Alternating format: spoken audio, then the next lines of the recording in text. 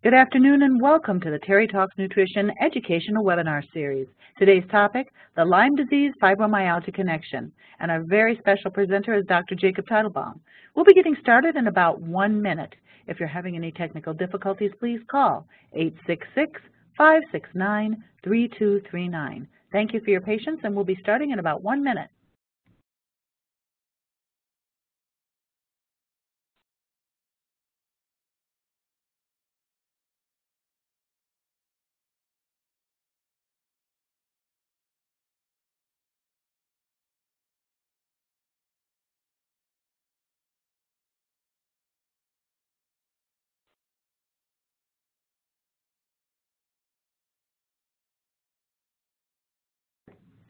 Welcome everyone to the Terry Talks Nutrition Educational Webinar Series. Today's topic, the Lyme disease fibromyalgia connection. How to get well now. Let's get started.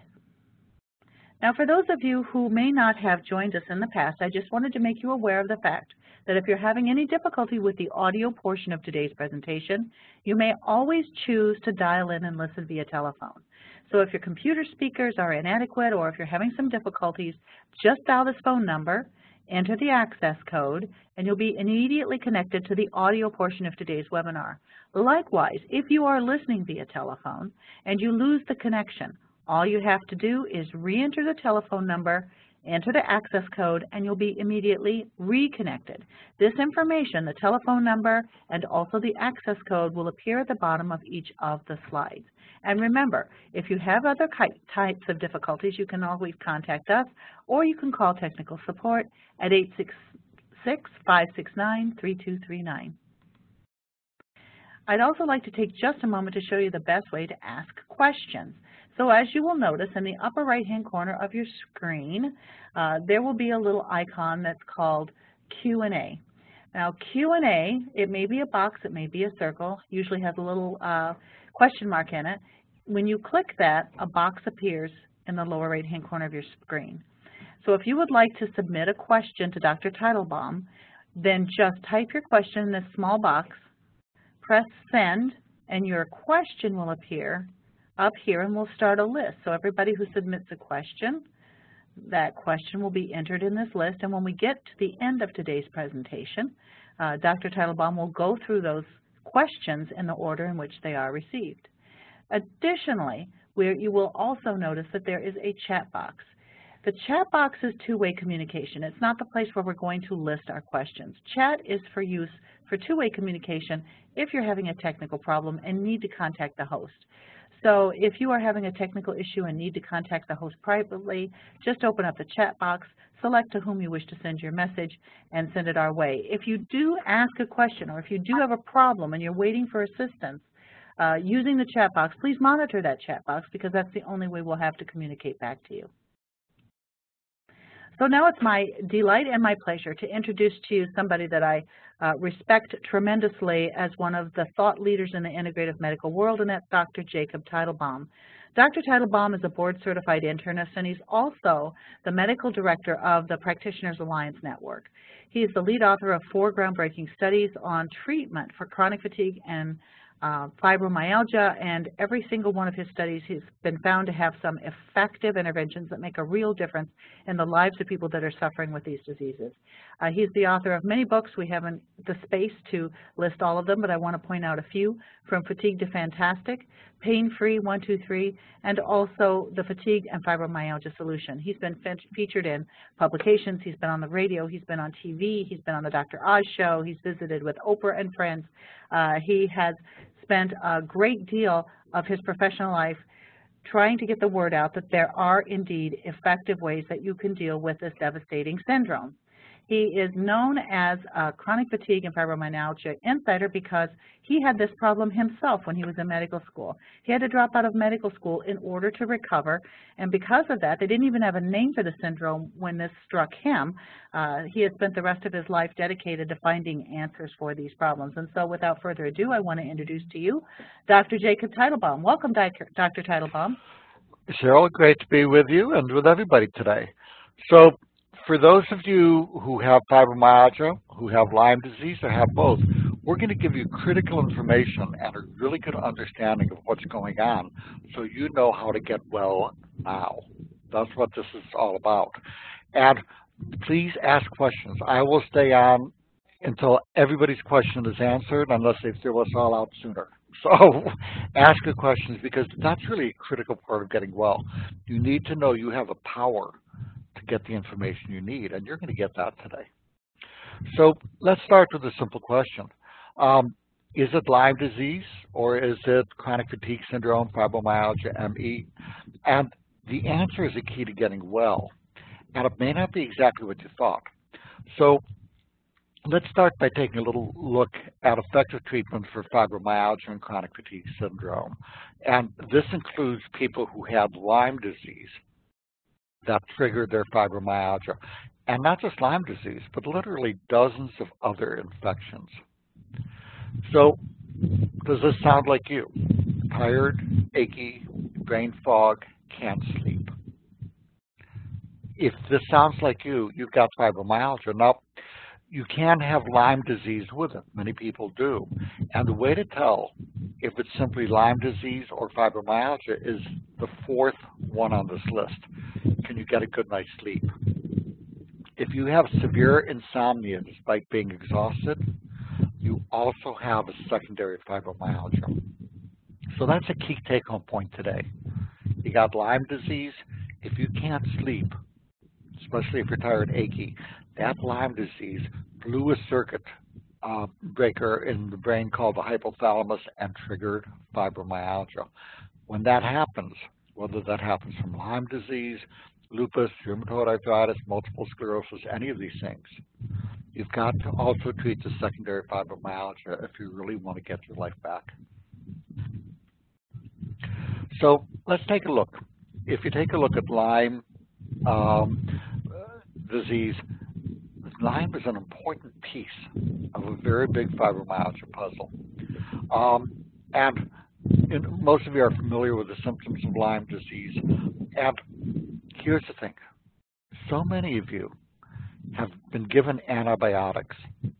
And you found, wow, especially I took the tetracycline, doxycycline, minocycline, and my symptoms improved initially. But then they started getting worse again, or they plateaued. And what's going on here is the Candida overgrowth from the antibiotics dragged you back down again.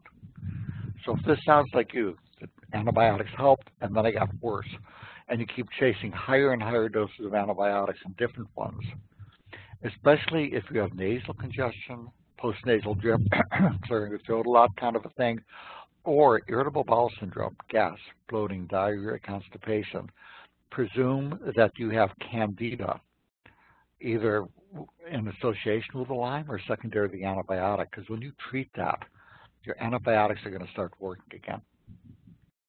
So the antibiotics, what happened in Lyme disease and fibromyalgia is basically you got an infection, that infection caused you to blow a fuse. And that circuit breaker is called the hypothalamus. And the antibiotics help clear the infection, but you've got to turn the circuit breaker back on. And the way that you do that is with the SHINE protocol, S-H-I-N-E. We'll talk about that and how you can use that to recover. So let's take a look at our research using the SHINE protocol. In the study, it was a randomized, double-blind, placebo-controlled gold standard design. And half the people got all active, half got all placebo. Nobody knew who was getting what till the end. And what we found is that 91% of people with fibromyalgia, including Lyme disease-induced fibromyalgia, got better. They had moderate to marked improvement in their symptoms. And let's see what those numbers look like. Now, this was the title of the study, Effective Treatment for CFS and Fibromyalgia. And what we found is that of the 32 people that we had in each group, the half of the people in the active group rated themselves as much better by the end of an average of 99 days. And another 13 said they were better, not cured, but better. 2 were the same, 1 was much worse. In the placebo group, only 3 people felt much better and 9 somewhat better. Most people rated themselves as no change, as would be expected. Now, what was the degree of improvement? We used a visual analog scale. Basically, you ask people on a scale of 0 to 500, and we use 500 because we had 5 key outcomes. Those include things like fatigue, sleep, whether their overall well-being, pain, cognitive function. And they rated on a scale of 0 to 100. The average person in both groups started at about 170 out of 500, rating their overall well-being on these 5 scales. And you'll see that it went up to an average of 310 in the active group, minimal change. So that's a dramatic improvement in quality of life. And so many of you have found that I've taken this, I felt a little better, then bam, crashed again. Because if you're only putting together and strengthening one link in the chain that's weak, you're going to strengthen that and then another chain is going to pop. You've got to treat the whole process. And that's what we're going to discuss today, is how to do that. And the 2-year follow-up found that by the end of 2 years, people continued to even get better and better than they had, despite being able to wean off of most of the treatments. So it's kind of like a sprained ankle. You use crutches to allow the ankle to heal, and then you throw the crutches away. We're going to give you a number of tools to help you recover, and as your body rights itself, you can start to throw those tools away. These are not forever in most people. So the study conclusion, and for those of you who have ever published a study, you know that most journal editors will not let you make this bold of a statement unless the data is incredibly strong. The study conclusion, effective treatment is now available for CFS and fibromyalgia. And we have treated thousands of people. We treat people from all over the world, often by phone consultation, and we routinely see people getting their lives back. So let's take a look at some of the symptoms of CFS and fibromyalgia. These are overlapping processes. We talked about the insomnia, which is a hallmark of the illness. If the person can get a good night's sleep and wake up refreshed, I'd look for other things, not fibromyalgia. The widespread pain. Many of you have found that you have a lot of sensitivities. You're sensitive to most everything. And that's part of the immune system being overwhelmed in this illness. But for those of you who it's severe, there's 2 things you want to look at. There's a wonderful acupressure technique called NAET, and you have the website here, www.naet.com. That is very, very effective at eliminating sensitivities. So the website can give you the name of a practitioner near you. Also, there's another process called mast cell activation, which when treated can help decrease the sensitivities. Many of you find that brain fog is common. In fact, you're worried, oh my God, am I getting Alzheimer's? The answer is no, you're not. I've never seen this progress to Alzheimer's. You know, in fibromyalgia, it's difficult with short-term memory, word-finding names, you know, so you think, oh my God, I don't remember my kid's name. It's just a word-finding process. Fibromyalgia is when you keep forgetting where you left the keys, but Alzheimer's is not. Alzheimer's is when you forget how to use the keys. You don't have Alzheimer's. And the brain fog clears up with the SHINE protocol along with the other symptoms. And many of you have chronic sinus, nasal congestion problems, irritable bowel syndromes, both Candida.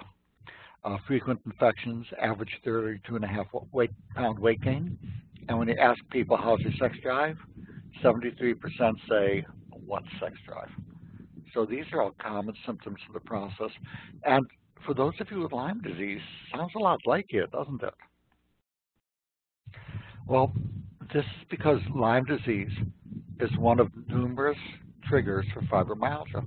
As we said, it's like blowing a fuse. That's what fibromyalgia is. It's an energy crisis where when the energy deficit becomes severe enough, you trip a circuit breaker called the hypothalamus. And the question is, well, how can you blow a fuse? Well, there's hundreds of ways. How do you trip a circuit breaker in your body? There are hundreds of ways. And Lyme disease is one of those.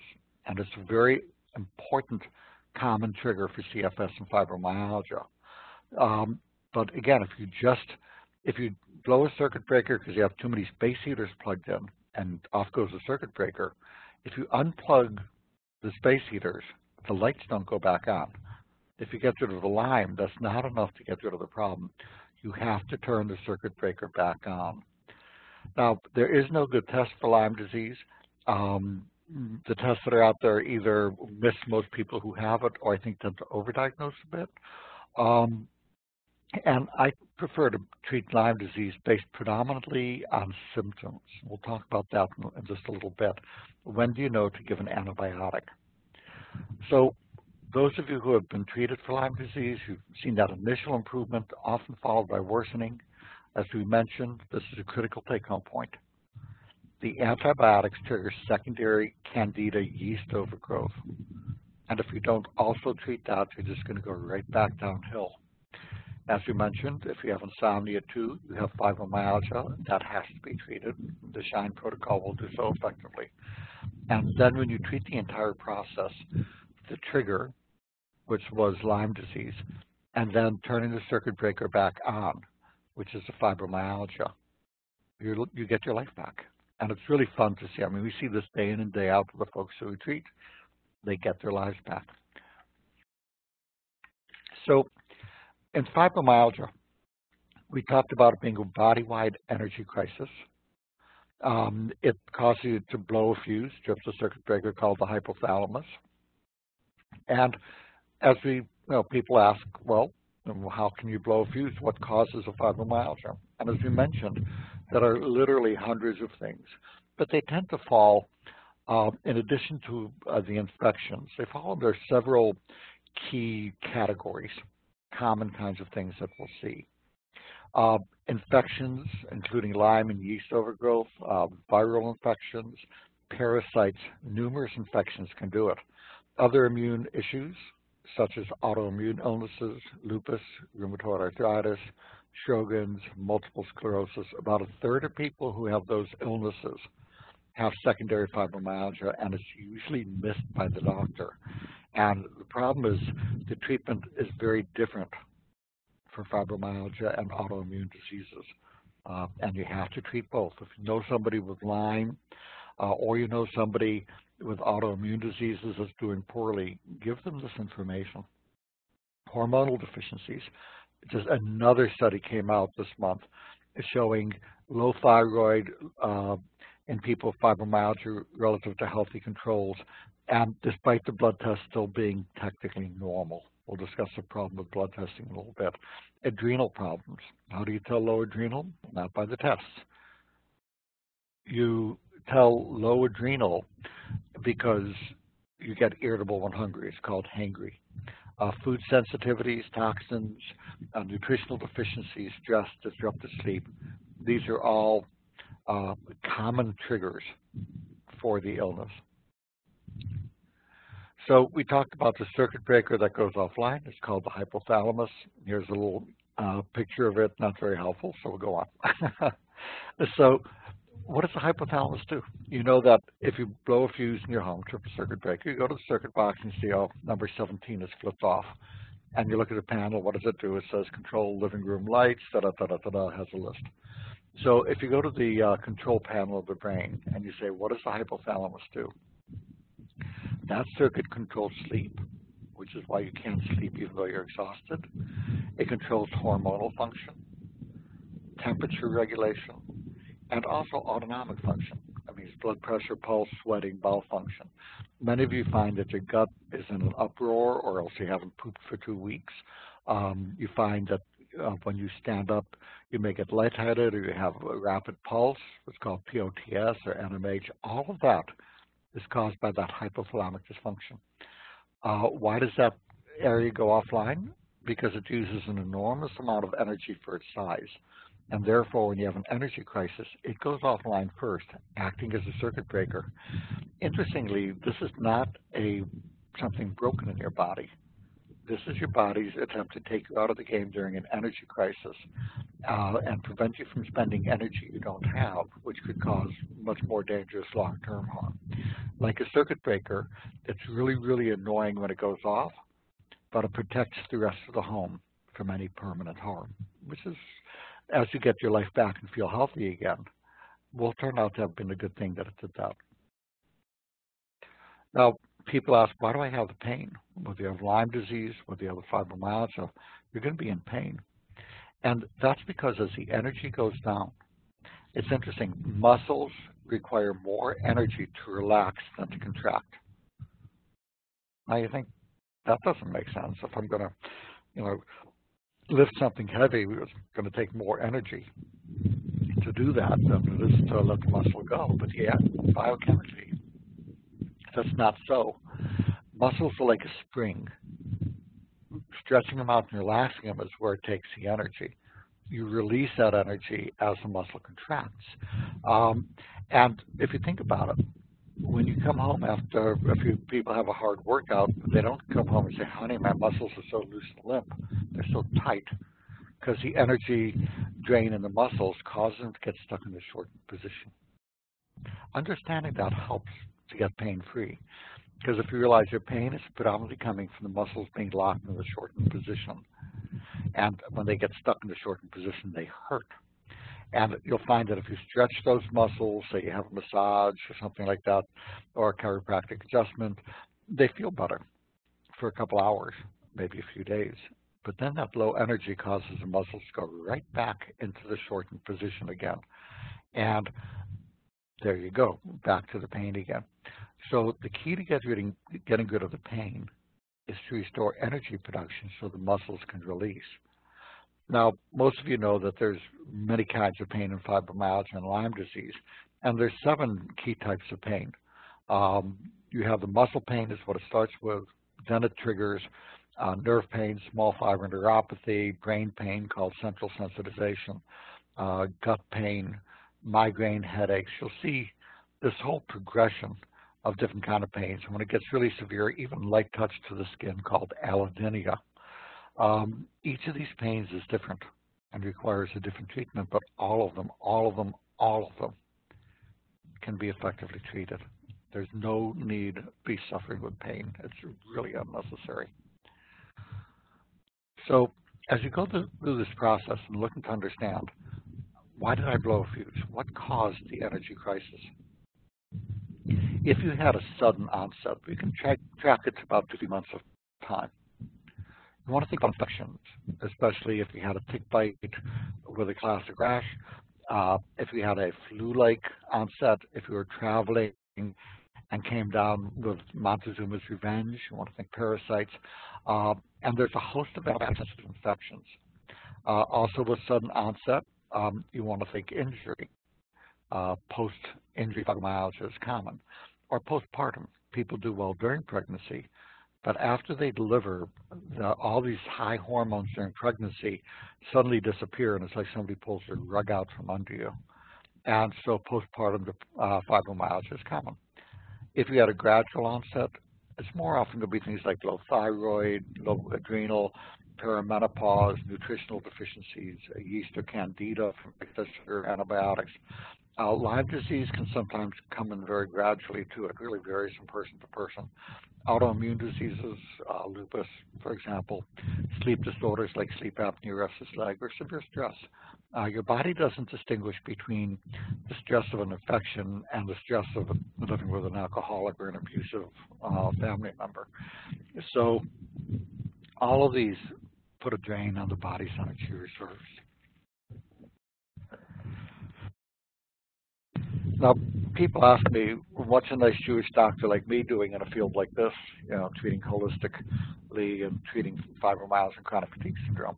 And the answer is, well, had it. When I was in medical school, I came down with a nasty viral infection, what I called the drop-dead flu. The blood test showed that there was a severe infection, but they couldn't, and viral infection, they couldn't identify what it was. And 6 weeks later, I was still pretty much non-functional, near bedbound. And when I didn't get well, after a while, the professors figured, well, he's just a depressed med student. They call it depressed med student syndrome. But since I was paying my own way through medical school, I couldn't work, and I had to drop out of medical school. I couldn't pay my rent, and I found myself homeless, sleeping in parks. And it's funny how the universe always gives us everything we need. It was as if somebody put a homeless, holistic medical school sign on my park bench. Naturopaths came by, herbalists came by, chiropractors came by, energy workers came by, physicians came by, and each of them taught me bits and pieces of the puzzle that I needed to learn to get myself well. And back then there wasn't even a name for this condition. And I was able to recover, went back to medical school, did honors, did great. And I've spent the last 4 decades with a simple goal. And that goal is making effective treatment available for everyone. And that's why I'm here today. I don't take money from any pharmaceutical or natural product companies. And all my royalties go to charity, things like that. It just keeps it cleaner. And people keep asking, why am I traveling over 100,000 miles a year, many years, all over the world, lecturing and teaching and being on the media? It's easy because I got well. I know what a bear this disease can be, and I've seen it go away in thousands of people. And the most fun thing in the world for me is giving you this information so you can get your life back. And I'll tell you, people say, well, what a sacrifice you make. Because 3/4 of the time that I spend is unpaid, is teaching. I say there's no sacrifice here. This is the most fun thing in the world. So let's look at how you can get your life back. We talked about you blew a fuse, and whether that was triggered by Lyme disease or any of a number of other things. You address 5 key areas that need to be treated to make the problem go away. And write this down. If you don't have a piece of paper, just write it on your forearm. Write down the letters SHINE, S-H-I-N-E. This is a protocol. This is your roadmap to recovery. You want to optimize sleep, optimize hormonal function, address all infections that need to be treated, and those are different, totally different from person to person. Give optimized nutritional support, and exercise as able. Now, you'll notice I added the word as able. Some idiots out there say, well, just exercise. Well, ignore them. They're fools. You already know that if you do too much exercise, you can be wiped out for 3 days. It's called post-exertional malaise. And some people are sitting there trying to make believe you're crazy because it's just exercise. Like, they're idiots. Ignore them. The bottom line, though, is for any problem, cancer-related fatigue, it's been shown that reconditioning exercise is critical. Nobody would dream of saying, oh, well, you don't have cancer, then you're just crazy. And it's no different for this disease. It's a very real physical disease, but maintaining conditioning as able is important. So we're going to go through a lot of things because this is, you have to put the whole puzzle together. You have to take care of the whole process. And even though we treat people, my new patient consults are 3 hours long, and not everybody can afford that. So what we did was we made a simple tool. I actually hold the U.S. patent for computerized doctor because I realized I can't reach 50 million people worldwide with this disease, but online the computer programs can. So we have a free quiz online. It can analyze, go through symptoms, the whole thing, and you don't need to have the blood test, but if you have lab tests, you can put in the pertinent lab tests. It'll analyze those as well. And it'll tell you exactly what's draining your energy and how to optimize energy production. It's called the Energy Analysis Program. We used to charge for it. It was $400, but we told people that, you know, if you couldn't afford, we'd let you do it for free. And 80% of people wrote back that they were impoverished from the disease. And my wife and I decided we'd just make it free for everybody. So this is my gift to you, the free energy analysis program at vitality101.com. It's step 3 on the page. Go ahead, just do that. It will tell you exactly what's sapping your energy and give you a very detailed protocol for optimizing energy production. So you don't have to write frantically today. It'll pick up all of that. So let's take a look. Do you just have Lyme disease? As you mentioned before, the key question is, can you get a good night's sleep?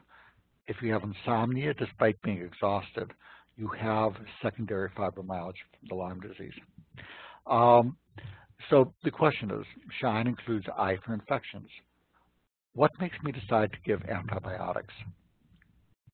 Well, in those people who have chronic low-grade fevers, meaning anything over 98.6, is there joint swelling or redness? Do you have a history of vertigo? Many, if not most people with fibromyalgia and CFS have dizziness, but it's more like the dizziness of standing on the deck of a ship that's moving in a boat. It's not the spinning around in a circle, passing out and throwing up kind of dizziness. That feeling of spinning in a circle, that's vertigo.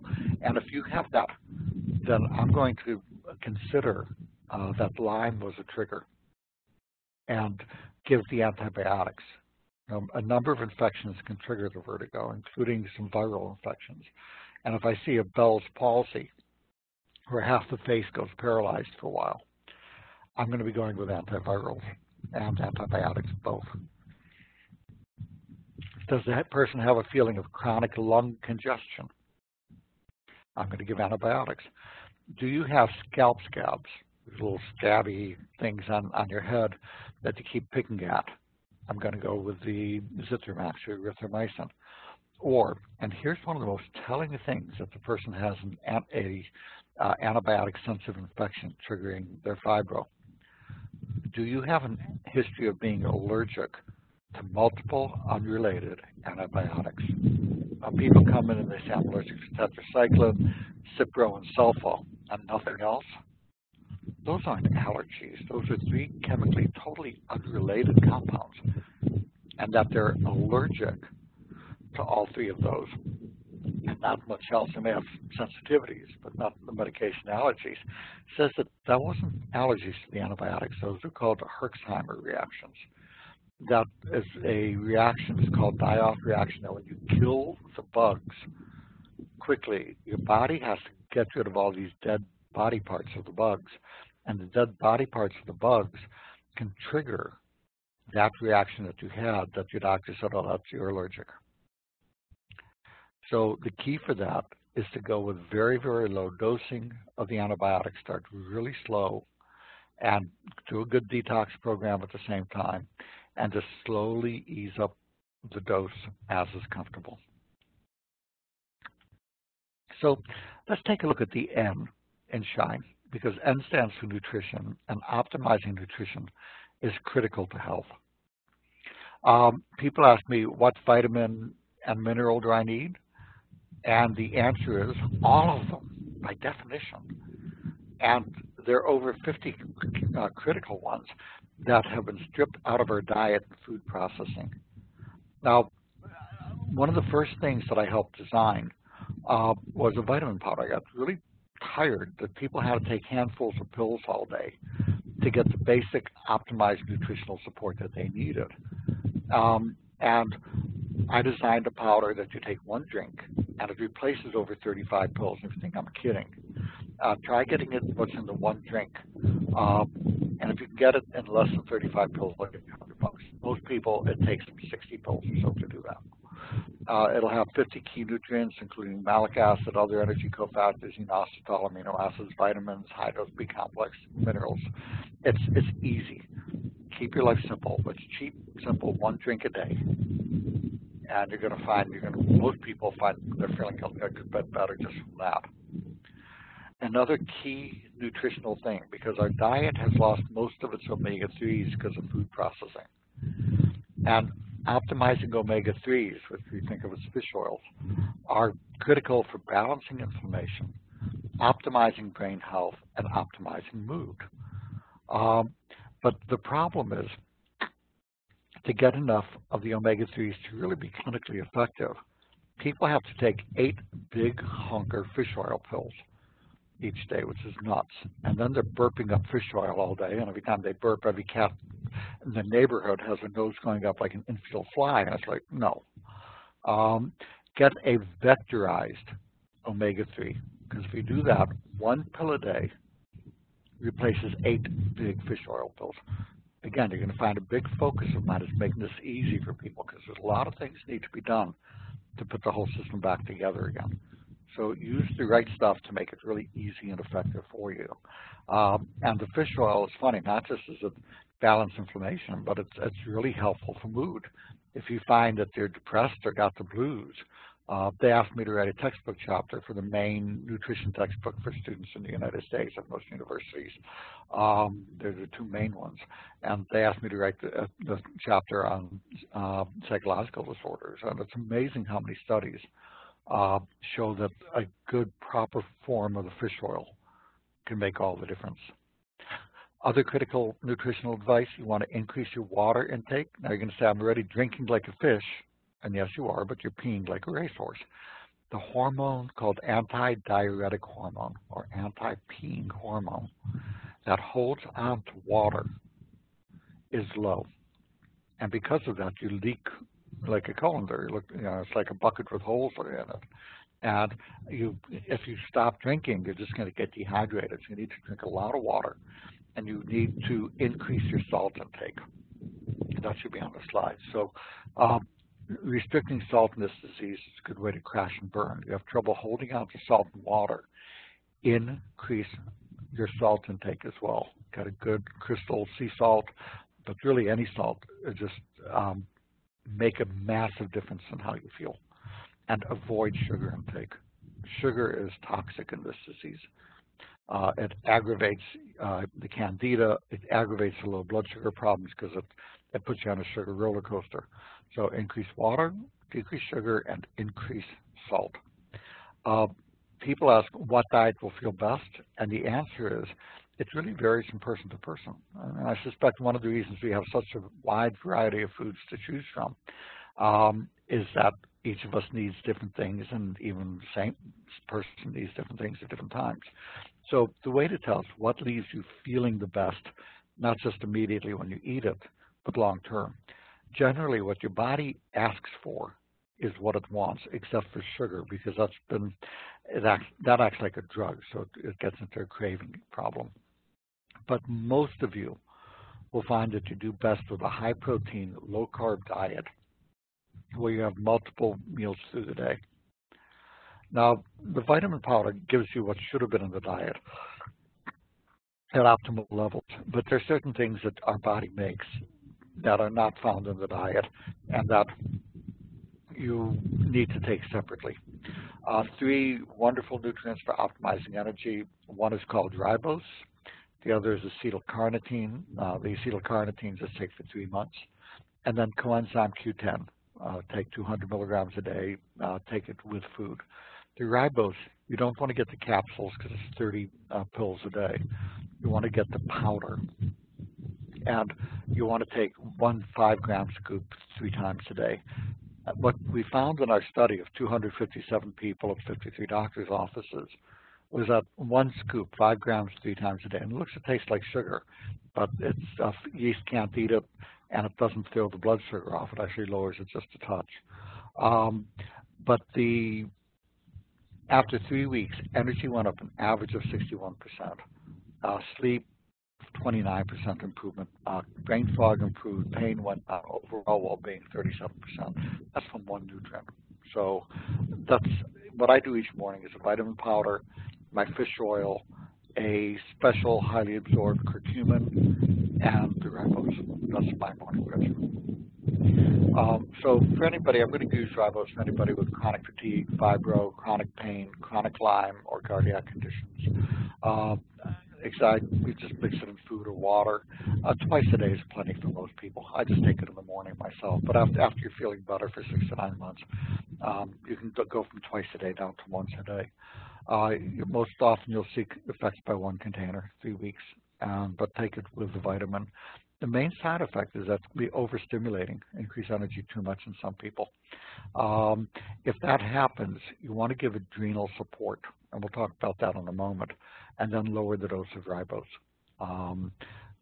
So the optimizing nutrition, critical, and it's easy. You're going to find what I just described is not a handful of pills. It's basically 1 drink and maybe 3 or 4 pills a day. Now, let's take a look at sleep. You want to be sure to get a good night's sleep, and you can't because your sleep center's not working. So you can lie in bed for 24 hours a day, and you're just going to lie there. You can't get to sleep. But it's critical to get your good, solid, at least 8 hours sleep a night to heal up. So how do you do that if you can't stay in sleep because of the fibromyalgia? Many of you find you have trouble falling asleep or initiating sleep, and also trouble staying asleep. You wake up, it's as if the universe has a 2 a.m. alarm clock that goes off and wakes you up every night. And you can see this in the night sweats, low blood sugar, a host of different things. And these are all easy to address and treat. So a good way to begin, you want, because of the drop in blood sugar, if you find you wake up at 2 in the morning frequently, try eating a hard-boiled egg before you go to bed, a 1-ounce protein snack. It can be some meat, cheese, fish. See if that decreases the frequency. If it does, it suggests you have a drop in blood sugar that's going on. But I like to begin with herbal mixes. There are several that are very helpful. They help relax the muscles, decrease the pain, improve sleep quality, and keep you asleep. There's a mix of essential oils, mandarin zest oil, lemon balm, which also has antiviral effects. So the nice thing about herbs, with medications, you get all these side effects. And with herbs, you get all of these side benefits. So you have the antiviral effect of the lemon balm. You've got Ravensara leaf oil, lavender. So there's a mix of essential oils. You can get them all in one capsule. Nice, simple thing. And then there's a mix of other herbs and nutrients, passion flower, 5-HTP, valerian, hops, theanine, lemon balm. And again, you can combine these. The more lemon balm, the better. So these two together make a wonderful herbal sleep combination to get a start at getting sleep. But no 1 or even 2 treatments are going to be enough to overcome the problem with disordered sleep in fibromyalgia. You're going to need probably 4 or 5 different things. And I like using a mix of herbals, combined then with very low doses of specific medications. And because if you use a high dose of one medication, you're going to be hungover the whole next day. Where if you use very low doses of several things, the herbs, you can take a full dose, medications at tiny doses. You get most of the benefit at the low dose, and you're not hungover the next day. But let me give you one really, really cool thing. That's a relatively new herbal. Now, echinacea, say it's older than we are, yes. But there's this one special component of echinacea. It's a unique component that has really unique properties. And those properties are that they're as effective as Valium for anxiety, and they help sleep with no hangover, no addiction, all natural. And anybody who has sleep issues, or even if it's not from anxiety, I take this myself in the evening because I still take the herbals for sleep. Just even when people recover from their fibromyalgia, I recommend they stay on the vitamin powder, the d-ribose, and just something for sleep. So, and I follow my own advice, even though I feel great. So, I would use a special form of echinacea. You can't get it at most, if you just healthy stores. But it's 20 to 40 milligrams, 1 or 2 pills an hour before bedtime. And then you can take it twice a day for those with anxiety. It takes 6 weeks to see the full effect, but it is wonderful. If you have anxiety, go for it. If you have trouble sleeping, add this into the mix. Some other natural sleep aids, a little bit of calcium can help at bedtime, but it needs to be magnesium. Magnesium is much more effective than calcium, 100 to 300 milligrams. Main downside of the magnesium is it can cause loose stools, so lower the dose if that's a problem. Melatonin, 1/2 to 5 milligrams. As you mentioned, do the 1 ounce protein snack at bedtime, like a hard-boiled egg is an easy way to do it, and see if that helps stabilize your blood sugars at night. the way you'll tell is he won't wake up wide awake as much if that's the case. You'll know in the first 2 days of doing it if it's helping. And then, especially, in this time of year still, a good hot Epsom salts bath about a half hour before bedtime will relax you and your muscles, decrease the pain, and help you ease into sleep. You want to take 2 cups of Epsom salts. They're easy to find, they're cheap.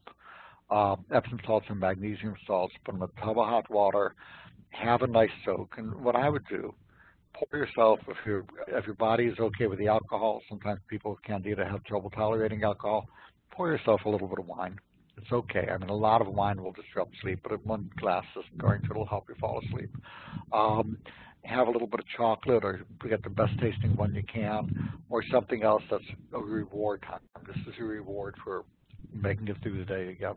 Light some candles, put on some relaxing music, and soak. This is part of your bedtime routine. And for those of you who have kids, it's important to set up a routine that kind of tells the body, okay, we're ready to ease into sleep. And, as adults, we're really just big kids. And having our own bedtime routine really does help the body shift from that adrenaline mode into the rest and go to sleep mode. And this is a very good way to do it. And the Epsom salt bath makes a nice difference with that.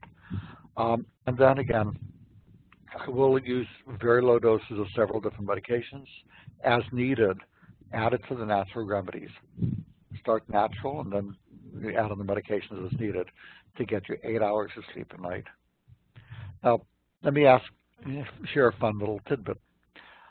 Anybody guess what the average night's sleep was in the United States until 135 years ago? How many hours a night on average people got? 9 hours a night was the average night's sleep. What happened 135 years ago? Light bulbs. So if you're needing your 9 hours, that's funny, because Dr. Oz and his wife are friends of mine, and she had mentioned, when I mentioned this, she said, I need my 9 hours sleep. She was feeling like a sleep glutton because she needed her 9 hours. And to hear that that's normal, and it is normal. See the amount of sleep that leaves you feeling the best. Now, let's take a look at hormones. That's the H and shine. Hormones are produced by glands. They're basically our body's communication system. The thyroid hormone is our body's gas pedal. The adrenal is the stress handler. And then there are reproductive hormones. The reproductive hormones are critical not just for reproduction, but critical for energy, mood, sleep, and a host of other things as well.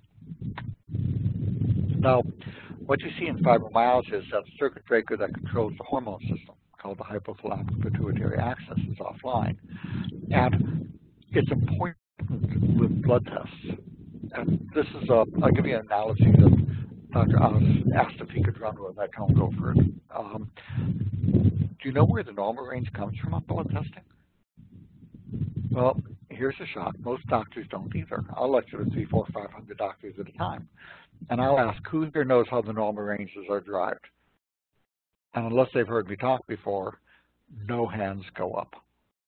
And one day I was wondering, when I was early in my medical career, where the hell did they get these normal ranges? I had presumed, and were given to understand, though nobody said it, that you have committees of wise, old, elder doctors with long white beards who would sit there and look through all the research and say, well, if it's in this range, there's probably no problem. No, that's not how it works. You take 100 people and you apply what's called 2 standard deviations. What that means is that the 95 in the middle, you test 100 people, the 95 in the middle of the normal range. So if I wanted a normal range for shoe sizes, I'd check 100 people and I'd get a normal range of 5 to 13.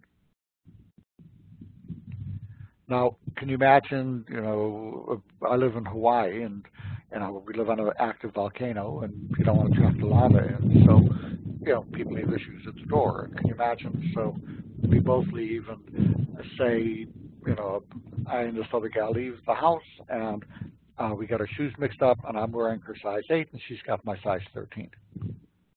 And we go to the shoe doctor and the shoe doctor, she says, this shoe is too big. He looks at it and says, no, honey, it's a size 13. It's a normal range. There's nothing wrong with the shoe. And I say, it's too small. She says, no, Jacob, smack dab in the normal range. It's an 8. 5 to 13 is normal. Nothing wrong with this. I say, my toe doesn't fit in the damn thing. And he'd look at me like I'm crazy and just send me out. How many of you had that experience, going to get your thyroid and the other hormones checked? So hormonal deficiencies are common despite normal blood tests. How do you tell? You tell by the symptoms, not the blood tests. And then you treat with bioidentical hormones. So let's take a look at thyroid. What are the symptoms of low thyroid? Tired, achy, weight gain, cold intolerant. Sounds familiar? I'll treat with Armour Thyroid, and I will give iodine 6¼ milligrams a day. This is also critical for optimizing thyroid function. Weight gain, a study in our research center showed the average weight gain, 32.5 pounds. And you can help promote the weight loss. It's impossible to lose weight just by trying to diet in this disease. The problem is the metabolism is off. So optimizing thyroid and adrenal, acetylcarnitine, 1,000 milligrams a day helps a little bit. Treating the Candida, getting 8 hours sleep a night. You know the studies show over and over, if you don't get enough sleep, you gain an average 6.5 pounds and have a 30% higher risk of obesity because you make growth hormone during sleep that causes us to turn fat to muscle. And treating insulin resistance. So these are the keys to addressing weight gain in this disease so that you can start to get back to yourself in many ways. So let's look at adrenal. Adrenal is a stress handler. Chronic stress, whether it's physical stress or situational stress. We live in an environment where instead of news, you have what used to be, you have the news half-hour a day. They give the news, here's what's going on in the world. And it's changed from that to 24 hours a day. And they try to make everything a crisis and put everybody at each other's throats to get people to stay glued to the TV sets for 24 hours a day so they can sell advertising. And if you look at the 5 major news networks, you're going to think around 5 different planets. So at least 4 of them are wrong. And I'll give you a clue, all 5 of them. Oh, what's the medical term? Full of stool? Anyway, it's nonsense. But it does constantly leave people feeling like everything's a crisis. And it contributes to adrenal burnout. So turn it off. You're not going to be uninformed. How did Mark Twain put it? And I said, if you don't watch the news, you're going to be uninformed. But if you do watch the news, you're going to be misinformed. Okay, turn it off. You know, your adrenals will thank you. So how do you tell if you have low adrenal? It's very simple. You get irritable when hungry. It's funny, they coined the term hangry and try to sell candy bars, which is the worst thing in the world you can do. You'll feel better a half hour after, and an hour and a half later, you're going to be even worse and hangrier. But it sells candy bars. So anyway, but if you get hangry, irritable and hungry, you need adrenal support. If you get that way, tell your loved one and your, those people close to you, when I get irritable, do not hug me, do not try to reason with me, do not any of that. Just feed me, and then you'll feel better. So you'll save yourself a lot of marriage counseling and divorce lawyer bills up. Make up a little card. So when I get irritable, just feed me. But when you do the adrenal support, that goes away. Frequent infections. You find every infection comes by, you get it, takes forever to go away. You treat the adrenal, suddenly you go through the winter with no infections, everybody else is sick. So that adrenal support, really big thing. So how do you support the adrenal function? There's a wonderful mix, all of these in one capsule. It's pregnenolone, and we find that a very large percent of people with fibromyalgia have low pregnenolone levels on their blood test. Vitamin C, pantothenic acid, licorice, which slows your body's breakdown of cortisol and makes your own cortisol last longer, and has, again, antiviral side benefits. Amenia, adrenal extract, a little bit of DHEA, L-tyrosine, all of these in combination, amazing adrenal support. So, and then for the, how do you tell if you need estrogen and progesterone? If your fibro symptoms are worse around your menses. I'm not talking about PMS stuff, I'm talking about the poor sleep, fatigue, headaches, that kind of stuff worse around your menses. You probably need estrogen support. Most men will need testosterone support. 70% are in the lowest 30th percentile of testosterone. So with Lyme disease, we talked about how Lyme is an important trigger, but there are many other infections that also, Lyme is really important, and there's other things though that you don't want to miss. So we talked about Candida, and again, I suspect Candida in virtually everybody with fibromyalgia, and I'm going to just go ahead and treat it. And the way that I treat it will be with a good probiotic, avoiding sugar, and I'll use antifungals, but I will use some medications like Flucan, and there's a compounded sinus spray that can be very helpful. But what are the symptoms of Candida? Tired, achy, weight gain, cold intolerant, brain fog. So how do you tell apart from fibromyalgia? Well, it also causes chronic nasal congestion, sinusitis when it gets severe, and gas, bloating, diarrhea, or constipation. So those are the hallmarks.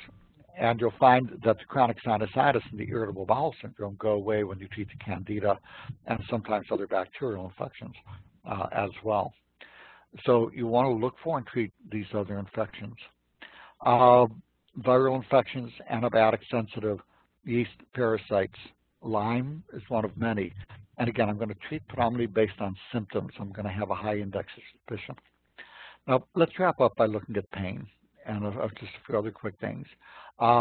If you want the pain to go away, you need to understand pain is not an outside invader. Pain is part of our body's normal monitoring system saying that something needs attention. It's kind of like the oil light or warning lights on your body's dashboard. And if you give your body what it needs, the pain goes away. It's just like if you put oil in the car, the oil light goes out. What do you do medically? You go to the doctor, say, this flashing red light's annoying me, they smash it with a hammer. No. You know, wonder why pain is so poorly treated in this country.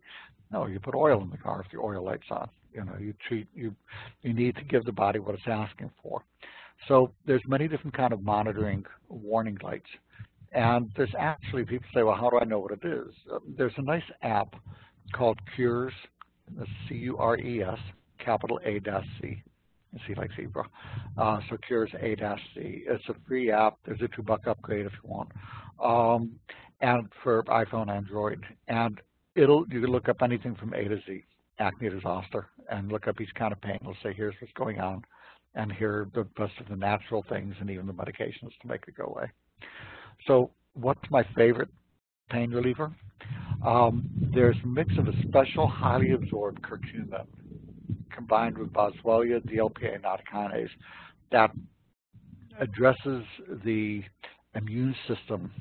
Inflammation is too narrow a word for it, but many different things. All these different immune pathways are affected and balanced by the special highly absorbed curcumin and boswellia.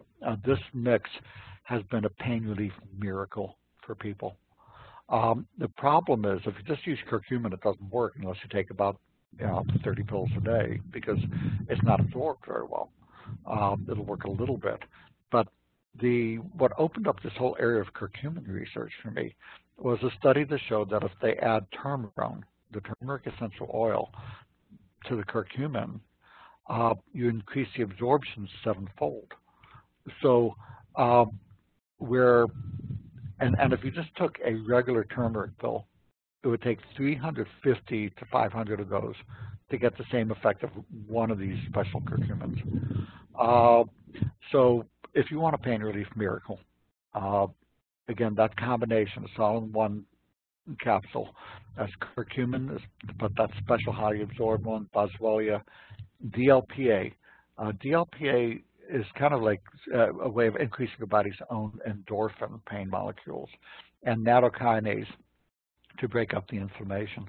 When I first tried this, I thought, maybe it'll be a little helpful. And 6 weeks later, and it takes 6 weeks to see the full effect. It takes a half hour for it to start to work, but it keeps building and building and building in effectiveness. You can take it with any other pain medications. But I had people on that the morphine wasn't helping, and it's made the pain go away. It's just really, really good. Give it 6 weeks, see what it does for you. I would also, for special areas of pain, get a topical comfrey cream that you can rub over the area of pain. And then, as you mentioned, there's 7 key kinds of pain. We're not going to go through all of those. That's another talk. But the brain pain or central sensitization is a key part of the pain once the pain has become chronic. So interestingly, the antibiotic doxycycline and minocycline have been shown to markedly decrease central sensitization brain pain. Another medication you can get from compounding holistic pharmacies is called low-dose naltrexone. It takes 2 months to see the effect of that. So again, these are just several of many things you can do for pain. Many of you have low blood pressure. You tend to get exhausted and brain foggy when you're upright. Email me at fatiguedoc@gmail.com. The address is on the slide, fatiguedoc@gmail.com. I'll send you a free 2-minute quiz that will screen for orthostatic intolerance, which is present in a large majority of people with fibromyalgia, and give you information on how to take care of that. It's a little bit beyond the scope of this talk because we're getting near the top of the hour here. Mind, body, let's wrap up. All illnesses are a combination of both physical and psychospiritual components. Well, you have multiple sclerosis, which is associated with repressed rage, which is why the illness is so sweet. Ovarian cancer with a helpless, hopeless personality. The mind-body thing, think about what that would look like for an energy crisis. And basically, and this is not for everybody, but for many people, it tended to be low self-esteem as a child. We were approval seekers. We were trying to be all things to all people. We weren't able to say no. People ask us for things where we should have said no. Our gut was saying, say no. And we said yes, because we wanted to avoid conflict. And we're overachievers who take care of everybody except who? Ourselves. So the people ask, should I go for counseling? Well, that's, it's like any other disease. If you have cancer and you're having trouble coping or you need some help coping, sure. So when do you go for counseling in this disease? You don't go for counseling because the doctor's an idiot and hasn't taken time to look at the research and says, I don't know what's wrong with you, so you're crazy. You go to counseling if you feel like it will be helpful. It's really straightforward. But you want to be careful. People tend to go into what they have. My cardiologist found heart disease, gastroenterologist found lactose intolerant. I do chronic fatigue and fibromyalgia. I had that. And my psychiatry friends tended to be crazy. At least they were. Some of them have done brilliant work and self-work, and they're now outstanding people. But many, if not most of them out there, are still just kind of crazy. So if you go for counseling, be sure the psychoanalyst is one word and not 2. Again, you want to make sure that it's just that they're not crazy, and you'll know by how it feels. So there's some other natural things that can be helpful: massage, acupressure. Although acupressure and acupuncture are too weak by themselves, they're very good techniques. But in fibromyalgia, the main thing is that they can help release the trigger points. Manipulation, chiropractic, herbals, nutrition, CBT. The problem with cognitive behavioral therapy is that the way that it's done is, and this is only in fibromyalgia, you have some crazy people, I'm not going to name names, who basically have said, well, counseling helps, learning coping skills helps, and therefore people are crazy, and they don't have a real disease. They don't say that. They keep denying that they say that, but they do that. They push for laws, and it's just nuts. So CBT, the way it's described for fibromyalgia, is toxic. But if you go to somebody who's not part of that group and system and mindset, who does CBT, who can just teach you coping skills for pain and sleep, that can be helpful. And NAT, an emotional freedom technique, can be helpful. The EFT is very good for releasing old traumas. For those of you who have PTSD and things like that, the EFT and a book, Waking the Tiger by Peter Levine. For those who want more information, if you want more of kind of almost like a textbook, like the classic From Fatigue to Fantastic will make your fibromyalgia expert. If you want more of an easy read, and it's a good way to begin, you can start with the Fatigue and Fibromyalgia Solution. And then if you wanted more in-depth, you can get the Fatigue to Fantastic. Again, I'm happy to help you get your life back. I treat people worldwide, very often by phone because people are too ill to travel. If you want to email me at fatiguedoc@gmail.com, happy to give more information. And go do the free energy analysis program. That's step 3 at vitality101.com. So www.vitality101.com. It'll take you 10, 15 minutes to do the quiz. You'll get a list. Here are the things contributing to your low energy. Here's what you need to do to optimize energy production. And this way you can get your life back. So good news, chronic Lyme and fibromyalgia are now treatable. And so it is. I saw it myself in my own case and treating thousands of people.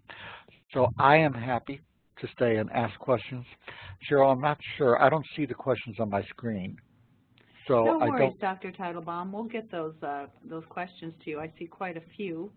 Shall we get started? But before we start, I do want to thank you. And I also want you to know that there are several messages that I've received both publicly and privately in both the Q&A and the chat boxes, thanking you so much for such a wonderful presentation and for all the wonderful and valuable information that you've shared today. So thank you. Now, are we ready to get started with some questions? Let's do it. Showtime. All right, let's hop in. Here's a person who said that she was tested many years ago for Lyme disease because of her fibromyalgia, but it came back. Oops, my question just lurched a little bit. Excuse me.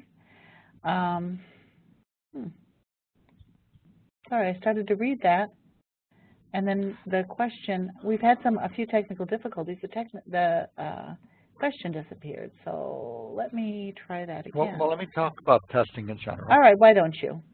Because the standard testing that you do at Western Lab, called the Western Blot, and a screening will miss the majority, probably the large majority of people who have Lyme disease. And this is from the British Medical Journal, so that doing the blood testing is no more than a coin toss. Some other tests, I almost never see anybody come back negative. And I suspect that if I tested 10 healthy people on my drug cap, and my hubcap would come back positive. So I've kind of shied away from the test. The test can be helpful, and especially if you're dealing with doctors who say there's nothing wrong with you, all the tests are normal, it's helpful. But in real life, I prefer to use those symptoms that I gave, or if the person if they have a history of feeling better after taking an antibiotic. It's funny how many people come and say, I had this infection, I took this, and my fibromyalgia went away for 2 weeks, so I was taking it. Well, then keep taking it. It's like, so I like to use clinical symptoms and response to treatment to guide treatment. I find those more helpful than testing. That's just my own personal style and approach. Excellent. So for individuals who are tested for Lyme disease and they come back negative, then they should probably look into following the fibromyalgia protocol. Or and I know that they still need to be considered for Lyme disease. Right. That they're negative doesn't mean they don't have it, Cheryl. Right. So that they might be working with their doctor for a trial anyway to see if it has improvement, and if not, then they can move into the fibro protocol. Yes, or do it all together. All right. Excellent.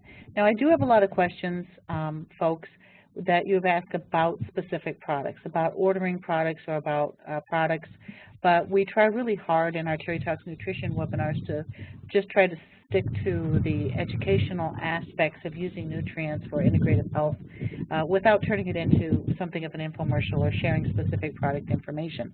If you do have some questions, feel free to contact us at terrytalksnutrition.com. There's a place there where you can ask specific questions. You can also send us an email at info@terrytalksnutrition.com.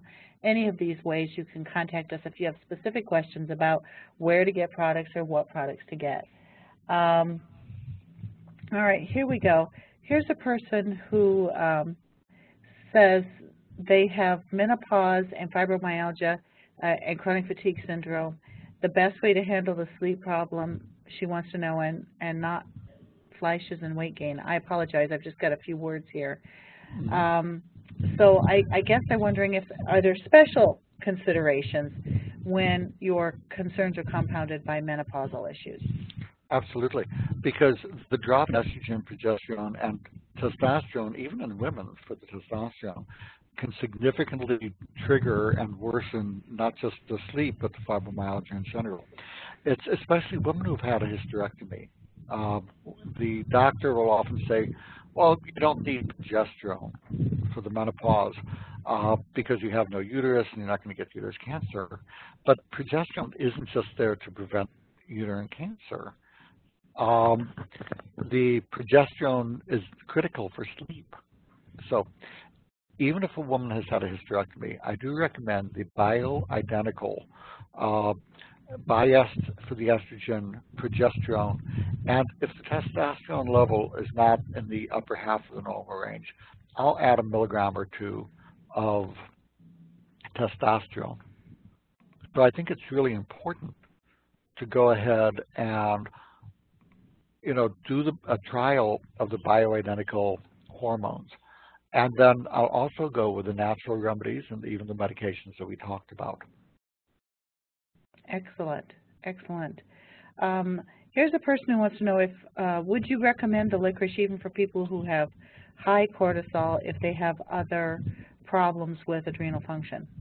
Yes, because here's the thing. I won't use the licorice if the person has high blood pressure. And most people with this illness have low blood pressure. When I see high blood pressure in this illness, I'm going to screen for sleep apnea. With the high cortisol, often the cortisol is higher than normal, but still not high enough for the stress that your body is facing, often from infections or inflammation. And then the question arises, is the symptom coming from cortisol being too high or not high enough for the stress? And the way that you tell is I'll give the adrenal support or even a little bit of bioidentical hydrocortisone, see if the person feels better. If they feel better on the hydrocortisone, then their body needs a little more. And I'll give the adrenal support plus that. If, on the other hand, they feel worse, then that tells me, well, the cortisol is too high, and that's causing a problem. Then I'm going to give ashwagandha and mostly phosphatidylserine. I give about 100 milligrams of phosphatidylserine to 200 milligrams in the morning. But what I'll also do is if the person's mind is wide awake, many of you will find your adrenal is low during the day, but too high at bedtime. Most people need to run a cortisol of 18 in the morning and under 2 at bedtime. So it goes both ways. If it doesn't drop enough at bedtime, you're going to feel like your mind is wide awake and racing at bedtime. And then the phosphatidylserine, about 100 to 200 milligrams an hour before bedtime. And maybe some ashwagandha with it can be very helpful. So these are the probes, the way that we tell. We give the adrenal support, bioidentical cortisol. Do you feel better? Okay, then that says you need more. If not, then I give phosphatidylserine predominantly and see, okay, does that feel better? And both during the day and at bedtime for sleep. Some people just need it at sleep time. So this way, the best way to tell is not by the blood tests, but it's how your body, the symptoms your body has and how it reacts to treatment. That tells you much more effectively what's going on. I've heard the mantra, treat the person, not the numbers. Yes, thank you. All right, so we've got a question. Have you ever used, or what do you think of using Artemisia for Lyme's disease? Good. Well, it's good for parasites, and there's so many co-infections, the Bischof's, the others, that may be sensitive to the Artemisia. It's a very reasonable treatment. Excellent. In addition, excellent. But not as a primary. Okay. Stevia, interestingly, the raw stevias have been shown to have effectiveness. The ones that are all clouds and kind of thick have been shown to have effectiveness against Lyme also. There's many things that help suppress the different bugs. There's some very good protocols out there, even all natural ones. Another question, is there a topical form of ribose, or do you have to take it orally? No, you have to take it by mouth. All right. And it's well tolerated by mouth. Most people find it's really easy on the system. And you can always use a lower dose. The main problem with the ribose is that if your adrenal is low, it may drop your blood sugar a little bit and make you hyper. In this case, that just tells you you need adrenal support. Go on the adrenal supplement, then back on the ribose. Here's a person who has had years of postnasal drip. Is there anything you can do to help her? Oh God, yes. Treat the Candida, and there's a sinusitis nose spray. You can get it compounded. ITC Pharmacy does it by mail. You could email them, and your doctor can call it in at his prescription. The nose spray combined with treating the Candida will usually knock out the postnasal drip. Now, once in a while, you'll see a deviated septum that's causing it, and then that. But first I'm going to treat the Candida, then if it persists, then they get the septal repair. But the vast majority of people, like over 95%, will find that you treat the Candida, use a nose spray, address allergies with NAT, and then surgery as a last resort. Mm-hmm. Well, that's really informative. I hadn't heard of some of those before. That's interesting. So we'll keep teaching each other the new things.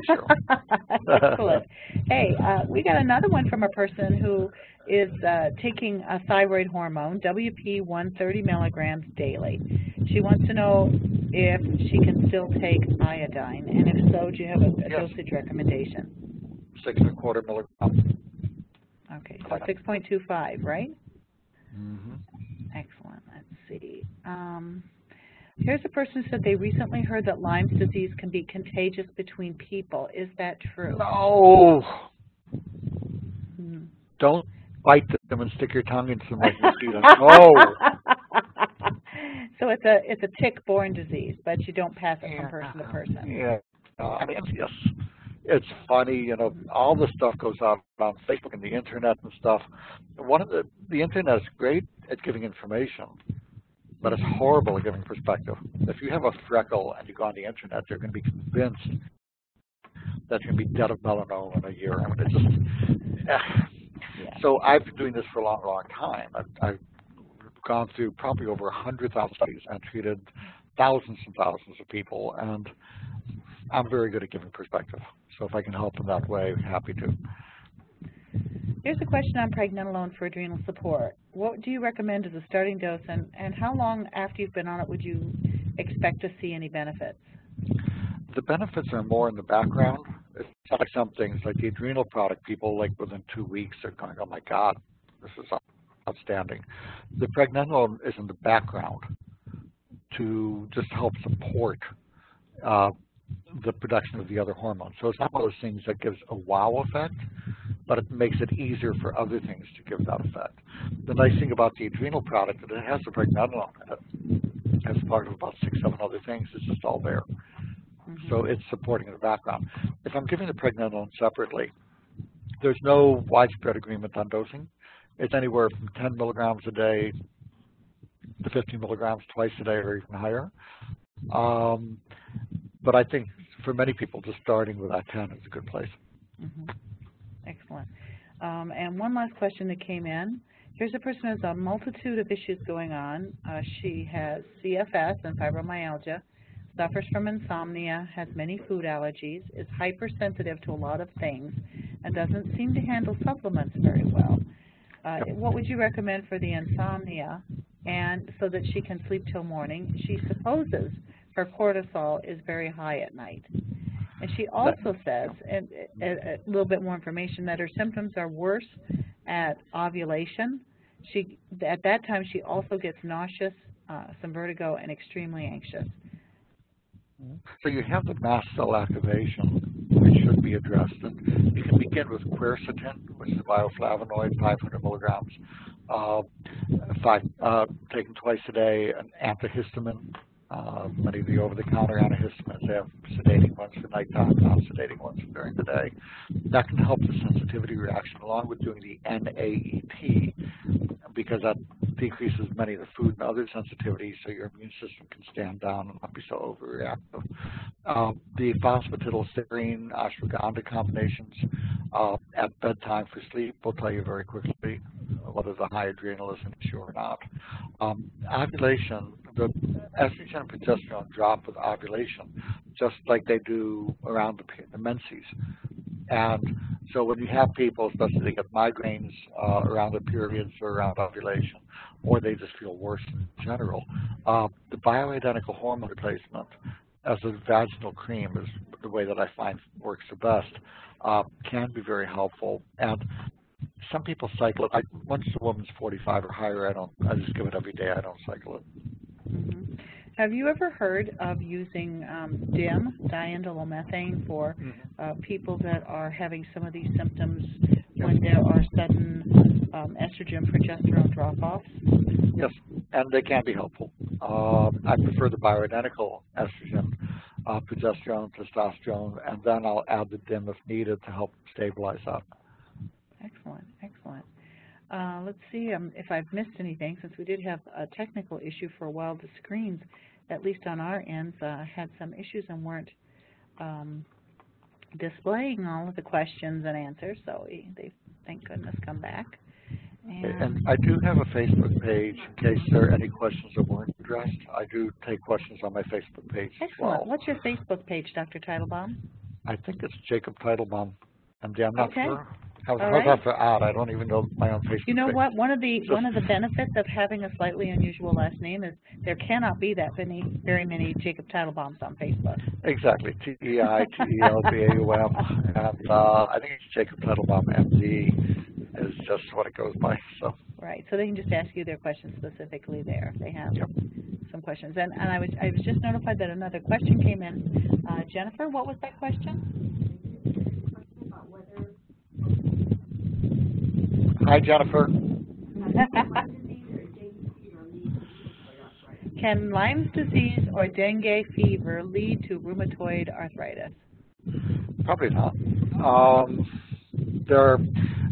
Even though rheumatoid and dengue I'm not familiar with, so I'm going to pass on the dengue part. But the Lyme disease triggers a lot of things, but it can cause joint inflammation, but I've never seen it cause rheumatoid arthritis. On the other hand, there's a number of really solid studies showing that doxycycline or minocycline, the antibiotic, helps rheumatoid arthritis.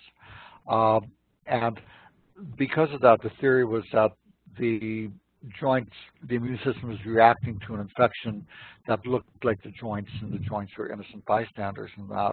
But it could also just be that it helped the central sensitization brain pain we talked about. So I don't think that Lyme triggers rheumatoid arthritis. I can trigger joint inflammation.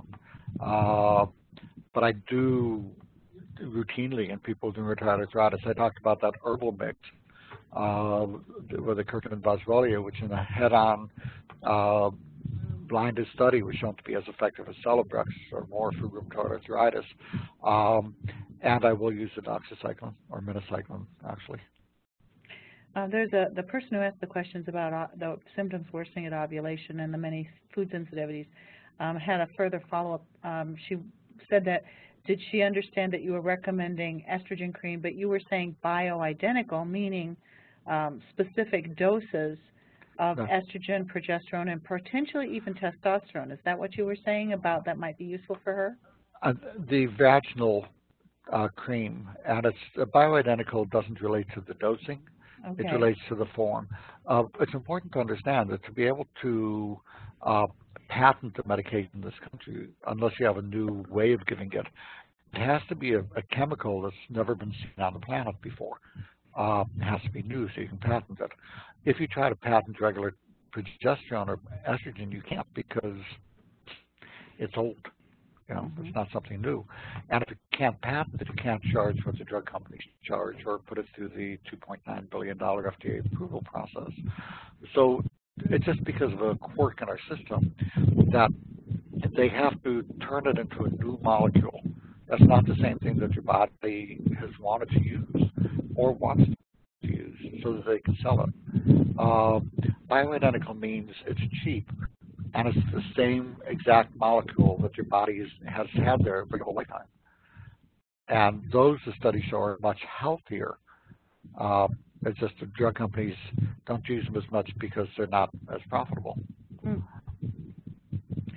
The follow-up question, and I think this is our last one in the list, has to do with what about wild yam cream for progesterone? You know, the concept of wild yam or diascoria getting converted enough, that's, you know, wishful thinking. Close your eyes, wish on a star, and hope it does it. But it is true that there are progesterone creams on the market that you can buy over the counter. You just Absolutely, need to look. those work. If you're in the United States, you need to look for one that says a certain percentage. It's standardized to a certain percentage of progesterone, and that they usually say it's USP progesterone. But the problem with the wild yang cream, my understanding is that while they may use yams to create it in a laboratory, that process doesn't happen in your body. Exactly so. You said it much more elegantly than I did, Cheryl. I don't know about that. All right. So I am glancing through. I got some other messages. Thanking you so much. It's greatly appreciated, Dr. Teitelbaum. I find your presentation easy to understand. So lots of wonderful comments. I hope that you will come back and join us again, because every time you're with us for any of our Terry-Talks Nutrition webinars, regardless of the topic, you always provide such useful information that can make a real difference in people's whole lives. Well, everybody, thank you for coming. And again, you can get well. You really can. This is a really, really treatable disease. So use the information, use the tools. But one thing I want to finish with, Cheryl, as you get better, don't use your energy, your newfound energy, to go back to what made you sick in the first place, or your body will shut you down again. If things don't feel good, say no. Use your energy to do things that feel good, not what your brain is like you should do, which is your programming as a kid. Listen to your gut. How does it feel? If it feels good, use your energy for that. If not, if things don't feel good, I want you to learn to say one simple magic word: no.